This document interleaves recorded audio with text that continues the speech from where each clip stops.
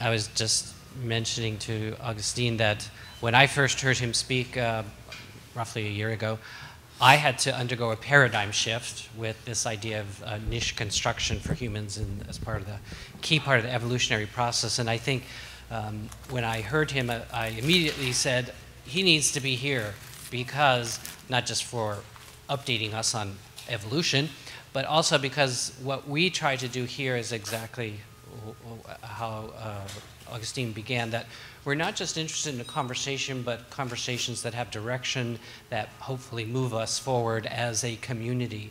And this is why we are philosophy and theology, trying to have a conversation with the contemporary culture. So very grateful for both of the presenters and the ideas you have brought here so far.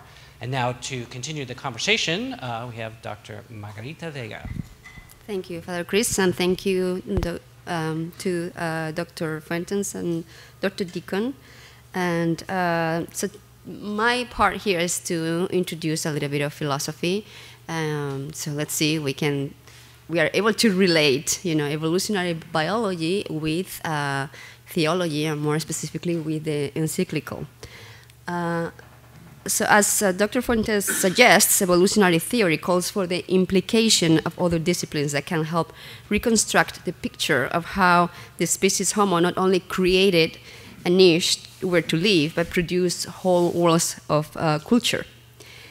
In this talk, I will present some insights from philosophy that hopefully can converge with the investigations and proposals of other disciplines. In particular, I will examine the notions of personhood and collective intentionality, which are, as we will see later, co-implicated. Quite simply, my main point here will be to say that humans are not just individuals of a species, but persons, with all the implications that the notion of personhood has for philosophers. This creates a particular relation between the individual and the species, in the case of humans, and perhaps a surprising one. On one side, the individual is not subordinated to the species because each individual is unique. On the other hand, the individual's chances of survival depend on whether he or she is fully social, that is, engaged and responsible for the well-being of her conspecifics and surroundings. The irony, then, is that an individual being that is not completely subordinated to the species finds not just survival, but fulfillment in its relation to the species. These two sides of personhood, individual and social, are encapsulated in the notion of coexistence or being with others. My goals in this talk will be then to provide to the personalist tradition some experimental evidence that I believe converges with and supports the personalist's intuitions about the person as a being that coexists. I also try to make accessible to evolutionary researchers from different disciplines the notion of the person as that which reveals more properly what our humanity entails, and also try to enhance the Thomistic theological and philosophical understanding of the person with a characterization of rationality as existing with others. And lastly, I'll try to draw some conclusions related to the encyclical Laudato Si as it deals with individual responsibility and cooperation. So let's see first, what is a person? What is a person? Well, there is a general consensus in the literature on the necessary conditions for metaphysical personhood. This complex definition of personhood contrasts with the earliest formulation of personhood by Boëthius, who said that a person is an individual substance of a rational nature, and with Aquinas' further elaboration. However, in this paper, I would like to focus on an aspect of personhood that has been noted frequently in the phenomenological, existentialist, and personalist traditions. The fact that being a person means coexistence, that is, existing with others. We can see this in the continental philosophical tradition, more specifically Heidegger, and philosophers of dialogue like Buber, Levinas, and personalists like Karl Wojtyla and Leonardo Polo. So for example, we have Heidegger. For Heidegger, human existence is essentially social. This is easy to see from a developmental point of view. Our survival will be seriously compromised in isolation. However, our coexistence is something more than developmental. We are constitutively and existing with others kind of beings, as Heidegger says there. In other words, for Dasein, its way of existence is coexistence. Personalist philosopher Leonardo Polo has expressed this same idea, saying that the crucial fact about persons is that while other physical substances exist in isolation, persons have a constitutive openness to others, to the point that they will not be what they are if they did not have this existing with condition. And we can also bring here Hannah Arendt, who noticed that even when in solitude, we are in company. Nonetheless, on first consideration, it does not look like we are the only ones that exist with. In a trivial way, everything that exists coexists. Non-living physical entities exist in a state of relationality. The bricks and planks of this building, for example, are together because of the particular configuration among them. However, one important difference, albeit a questionable one, is that bricks or planks do not have awareness. So things change quite a bit for entities that have awareness and self-regulation. And in this regard, developmental comparative psychology and ethology provide evidence that great apes, our closest relatives, have cognitive mechanisms capable of recognizing individuals in their social group and forming dominance and affiliative relationships with them, and recognizing third parties' social relationships with one another, such as parent or dominant or friend, and taking this into account. In particular, and this is Tomasello, says that chimpanzees know that others see things, know things, and make inferences about things. Great apes sometimes even attempt to manipulate what others experience. The question then is, if non-human sentient beings live with others, is there a kind of coexistence that is peculiar of humans as persons? It would seem that the fact that we are rational creatures should take care of the peculiarities of our coexistence. In other words, because we are smarter, we are also able to engage in complex social relations. In this regard, it is tempting to see our evolutionary success as the result of our cognitive abilities. However, while the role of our intellectual capacities in coping successfully with our environment is undeniable, there are some nuances. First, animals are also smart, somewhat smart. Researchers find that great apes exhibit thinking capacities somehow related to what humans do. In great apes, we find protomotor tolerance, exclusion inferences, characteristic of disjunctive syllogisms, and protonegation as simply comprising exclusionary opposites on a scale of contraries, such as presence, absence, noise, silence, safety, danger, etc. At the same time, there are a significant number of limitations noticed by ethologists and developmental psychologists who acknowledge too that some key things relative to human linguistic communication are missing. In this regard, I find surprising what Tomasello takes to be our most peculiar cognitive specificity in comparison with great apes and non-rational animals in general, and that is the following. Human linguistic constructions are created with adaptations for the recipient's knowledge, expectations, and perspective in mind. So in the case of great ape communication, Tomasello states that basically what is missing in all those aspects of human grammar that basically what is missing is all those aspects of human grammar that conceptually structure constructions for others and their knowledge, expectations, and perspective. The linguistic apes have learned items that indicate their own desire, But what is missing is all those aspects of syntax that are geared at making the utterance comprehensible to the recipient, a key part of the cooperative motive. This suggests, according to Tomasello, that the root of the complexity in thought and language humans is found in the capacity for cooperation that our species exhibits. In other words, for Tomasello, thinking arose from cooperation.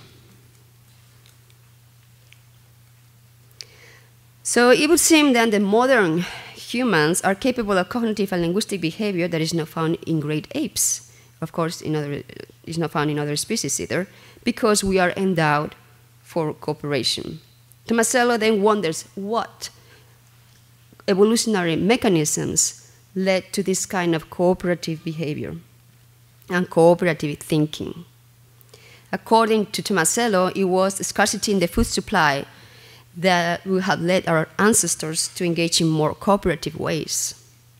However, that approach addresses only the how the cooperative mechanisms were put into action and developed, but not what those mechanisms are. The question, at least for a philosopher, is what made possible the development of those cooperative adaptive mechanisms. In other words, there must be some initial tendency that precedes cooperation, a capacity for cognitive and volitional self-knowledge and knowledge of others. What cognitive and systemic mechanisms allow for cooperative behavior? And this is where we're going to talk about collective intentionality. The proposal here is that what makes this cooperation possible, and therefore what allows the development of human thought, is collective intentionality. What is collective intentionality? Well, philosophers have customarily focused their attention on the question of individual intentionality, namely I-intentional states and propositional attitudes. However, I-intentional states are not able to capture many of the situations we are presented in our daily life. At a store, the cashier and the customer are involved in a common activity by which the patron tenders her credit card as a way of making a payment, and the cashier processes the card and hands out the merchandise. Some theories have proposed that this transaction cannot be totally reduced to I-intentional states. For example, and this is the way they explain it, if I know that I'm giving you the card and you are supposed to give me my merchandise, and you know that I know that you know, then another recursive level could be applied by which I know that you know that I know that you know, and so on, and I cannot say any farther, in a way that it will make it impossible for something like a joint action to take place, but only a potentially infinite recursive chain of individual intentions and actions.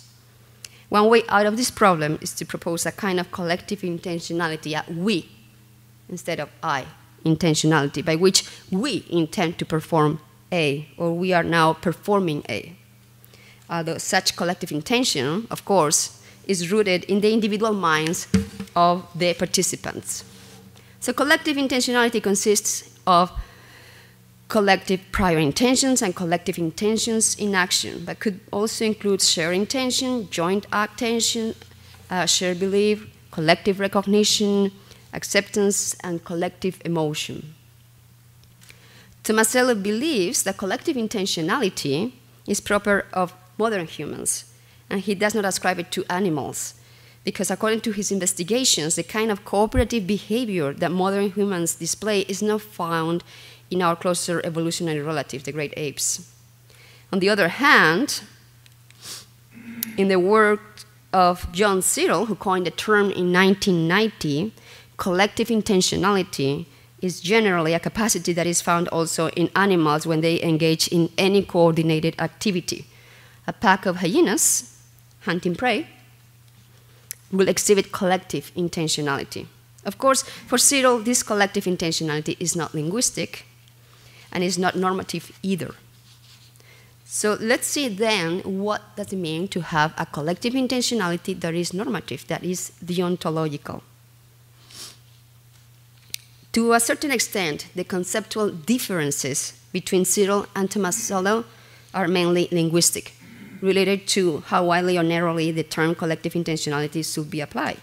While for Cyril, non-human animals possess collective intentionality, but not a deontological one, which is exclusive to humans, for Tomasello, the term collective intentionality should include the normative component, and this is only found in our species. In the end, they both agree in reserving the deontological element to rational animals.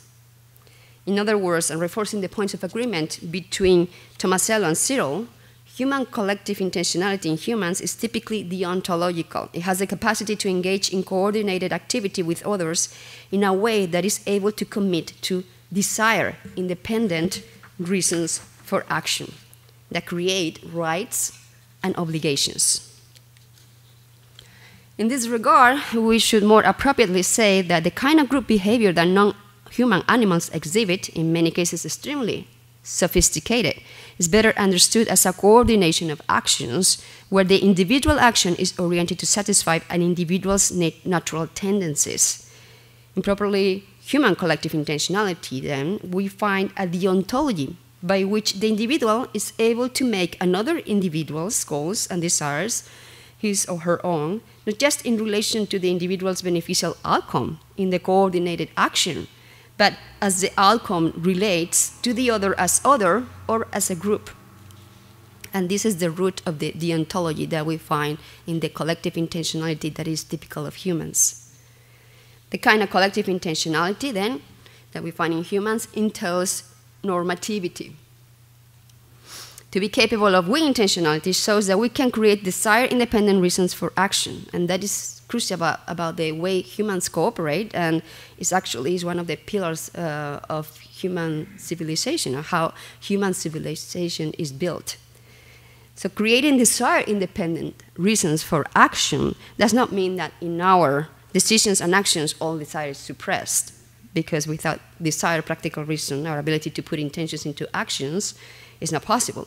So desire-independent reasons for action refer precisely to the fact that in making a decision, I may be able to act on a reason that may not be my personal inclination, that I can choose because it is someone else's desire that I make my own, or because it is required by the group to which I belong or I wish to belong to, or because of the compelling force of the obligation undertaken. And here we can see Obama taking a huge obligation.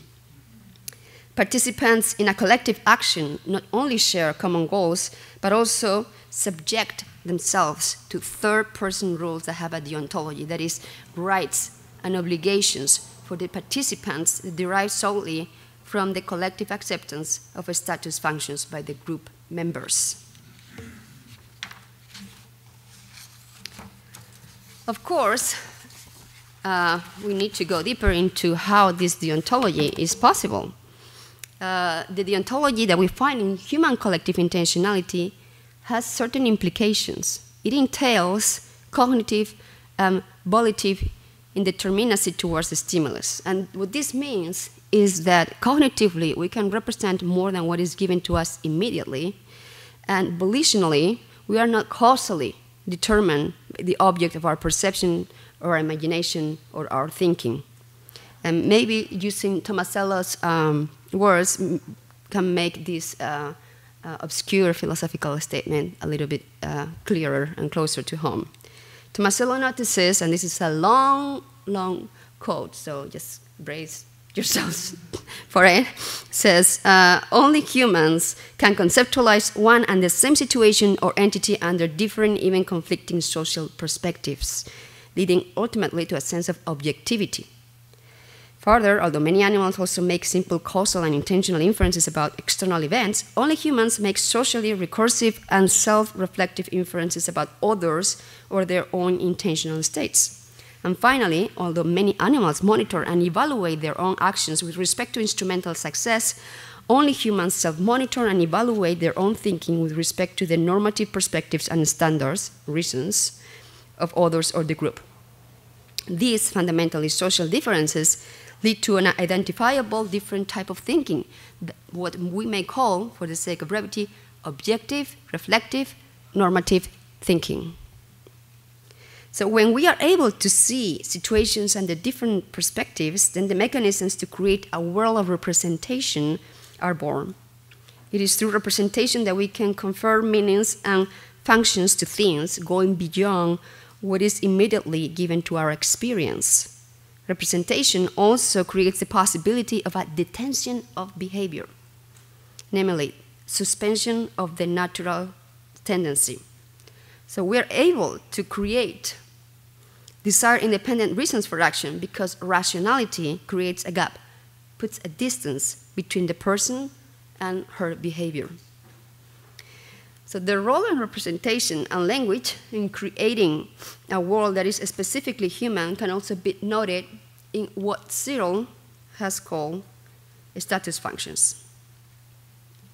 Searle distinguishes, following, by the way, Jennifer Houdin's observation, he distinguishes between adjunctive functions and non-adjunctive functions. In the case of adjunctive functions, the function is performed, at least partly, because of the physical properties of the object, for example, a flagstone stool used for hunting. This kind of adjunctive functions are used by non-human animals, and some of them even get passed on to other generations. However, in the case of non-adjunctive functions, the function works because of the collective agreement or acceptance. The function assigned to the object cannot be performed solely in the virtue of the object's intrinsic physical features. The function is itself performed only as a matter of human cooperation. Searle's paradigmatic example is money. And if you have attended one of his lectures, you'll see that he always has a $20 bill ready to go out of his wallet. So the physical properties of the piece of paper per se, in the case of a $20 bill, do not constitute the $20 bill as money unless there is some representation of the function that the paper has assigned. Status functions have the form X counts as Y.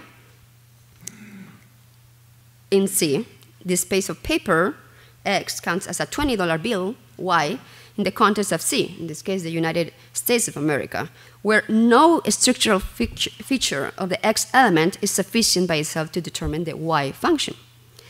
Status functions then are adopted by representing the function in question as assigned and also agreed upon by the authorized group or individual.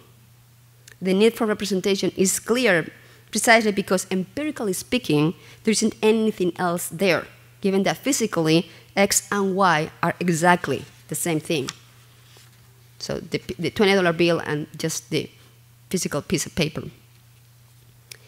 It seems clear then the role that the imagination plays in seeing something as something else. This piece of paper as money, this flashing light as a traffic signal, this individual as a tribe chief.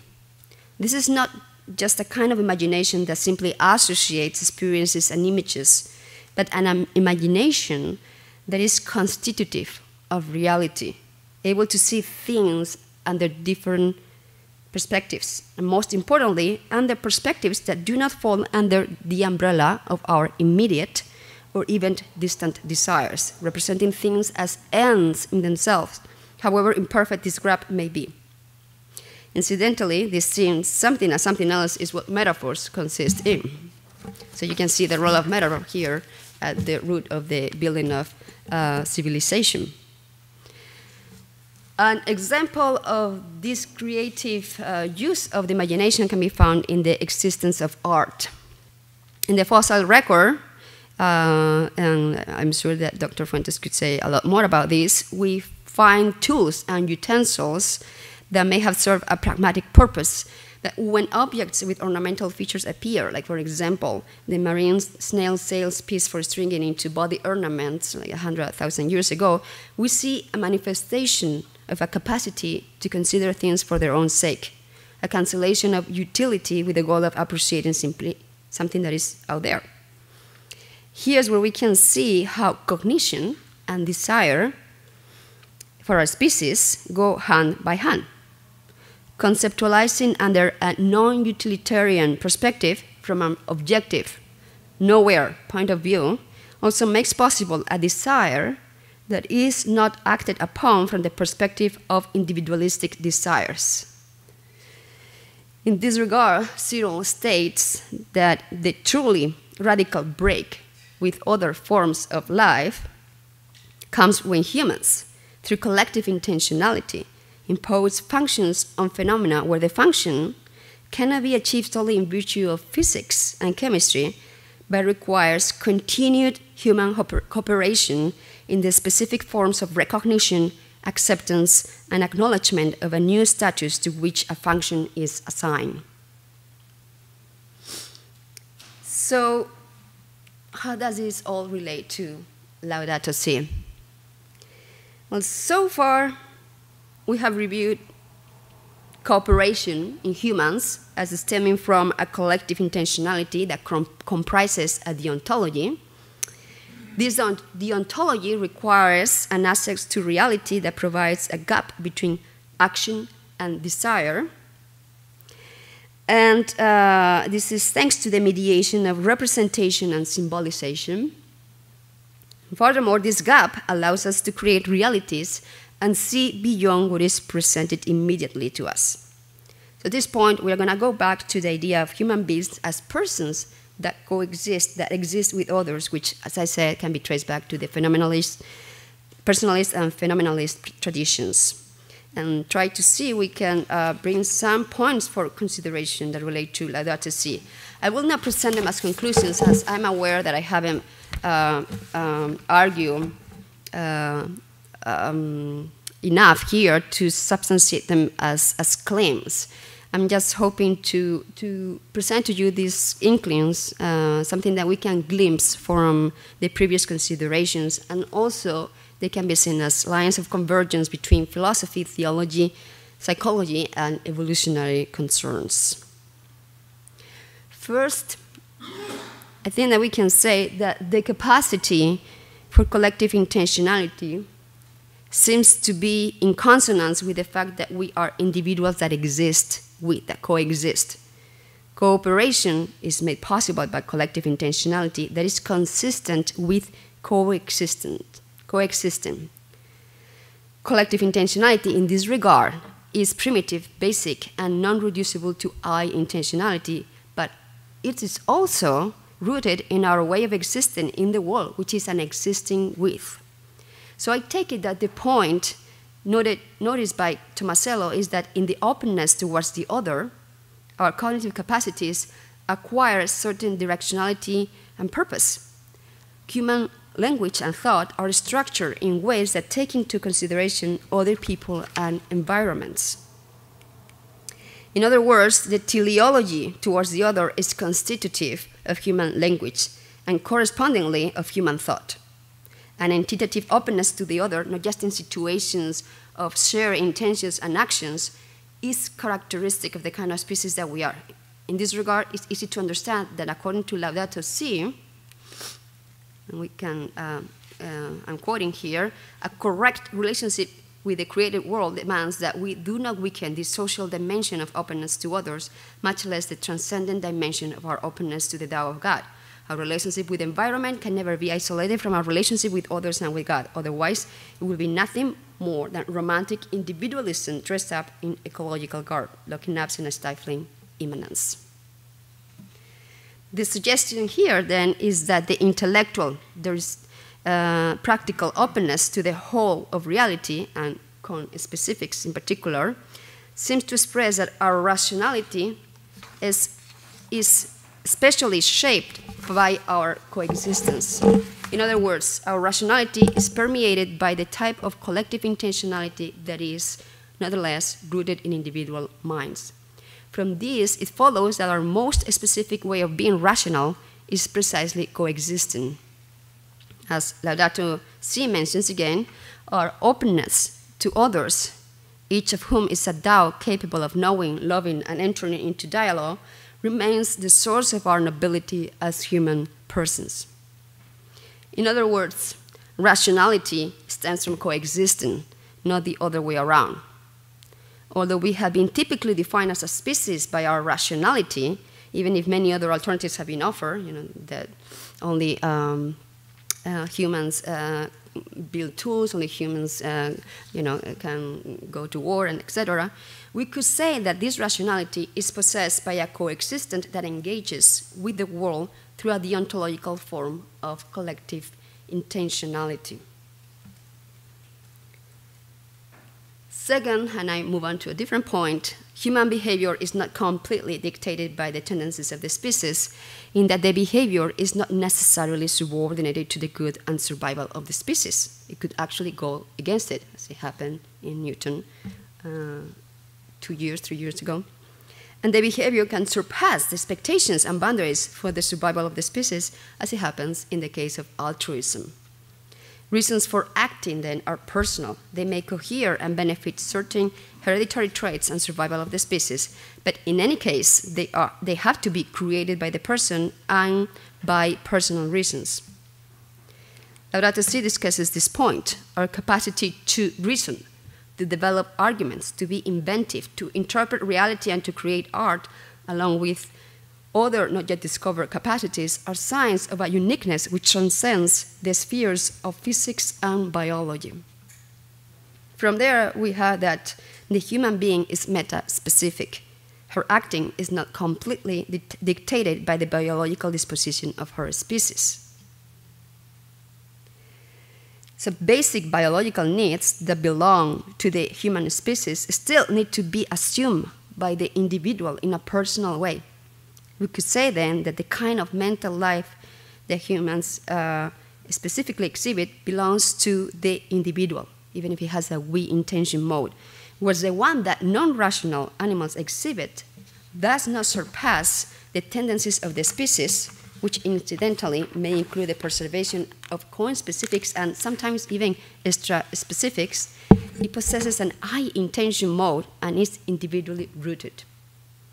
For this reason, and now I'm talking to the Thomists here in the room, who will come at the end to tell me you are completely wrong. For this reason, in Thomistic terms, it could be said that the intellect belongs to the individual, not to the species. It is personal in that the individual has to develop reasons for action, which implies that every individual has to write a biology. He or she does not automatically become a link in the chain of evolutionary processes. So the human individual then is not generic or specific, he or she is a person. Because human rationality does not belong completely to the species, even if every individual of the human species possesses rationality, at least potentially. Pope Francis notices that human beings, even if we postulate a process of evolution, also possess a uniqueness which cannot fully explain by the evolution of other open systems. Each of us has his or her own personal identity and is capable of entering into dialogue with others and with God himself. Here, just in case you don't know Spanish, just Mafalda is saying, what does it mean, myself? And so Mafalda is an Argentinian cartoon that probably Pope Francis knows very well. So this reveals a peculiar relation between the individual and the group, the species, that is not found in other animal species. The individual is not subordinated to the group, precisely because each individual possesses this openness to reality in an individual way. The value of the species comes from the value of each one of the individuals instead of the value of the individuals coming from the species. Incidentally, a subordination of the individual to the species or the group will produce a situation of environmental imbalance. Laudato Si notices in this regard the disorder which drives one person to take advantage of another, to treat others as mere objects, imposing forced labor on them or enslaving them to pay their debts. Slavery, then, in the different forms that it has adopted historically, but that consists in subordinating the individual to another individual or to the group and using her or him as an object, would be, in the words of Laudato Si, the same kind of thinking that leads to the sexual exploitation of children and abandonment of the elderly who no longer serve our interests. It is also the mindset of those who say, let us allow the invisible forces of the market to regulate the economy and consider their impact on society and nature as collateral damage. Consequently, the group should secure the success of all individuals, not only of those that are more fit, because each individual is seen as having a value in itself. And here we have Laudato Si, which similarly encourages us to acknowledge as part of reality the worth of a poor person, a human embryo, a person with disabilities. In this light, Laudato Si mentions that the biblical accounts of creation invite us to see each human being as a subject who can never be reduced to the status of an object. And the last point, the third point that I'm bringing up, is that cooperation is an option given to us, to each one of us individually, we could say personally. Modern humans can survive through cooperation, but they can also choose to act in a way that is not cooperative. For our species, whether we survive or not seems to be more a question of whether or not we cooperate. And in this regard, no animal acts against its species. His behavior is dictated by it. On the contrary, the human individual can build worlds that are not confined by the limits of her biological species. In this way, our technology, our vast knowledge of reality, our extremely well-connected networks can be a source for adaptation to our environment through transformation, but they can also create pollution, climate change, terrorism, all the things that we see, and even the other possibility of destruction of the human race. For this reason, Laudato Si alerts to the dangers of neglecting to monitor the harm done to nature and the environmental impact of our decisions. The preeminence, then, of the individual over the species is frequently trumped precisely by the world that the individual has built for himself. In other words, a Cartesian dualism will trick us into thinking that our bodies are not part of our personal identity, since mind and body are two separate realms.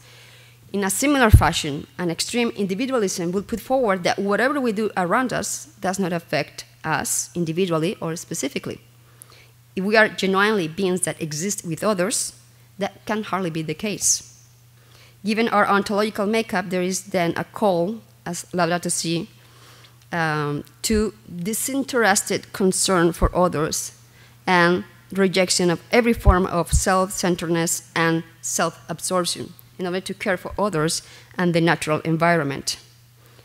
Pope Francis continues that if we can overcome individualism, I think I went ahead of myself, huh? Yeah. If we can overcome individualism, we will truly be able to develop a different lifestyle and bring about significant changes in society. So we can say that if love can be understood as wanting what is good for others, then it seems that the kind of cooperation that Tomasello presented as the trait of humankind is the type of social love that Pope Francis evokes in Laudato Si when he says, social love is the key to authentic development. Social love moves us to devise larger strategies to halt environmental degradation and to encourage a culture of care which permeates all of society. However, care is not a luxury to indulge in only in times of abundance. It is the human way of being. Our species, other species do not need care, but for us, caring for things is a choice that we have to make. Because we are persons, we are able to enter into a relation with our surroundings, not solely dictated by our individualistic interests, but according to how things are. And Pope Francis says, we are always capable of going outside ourselves towards the other. Unless we do this, other creatures will not be recognized for their true worth. Thank you.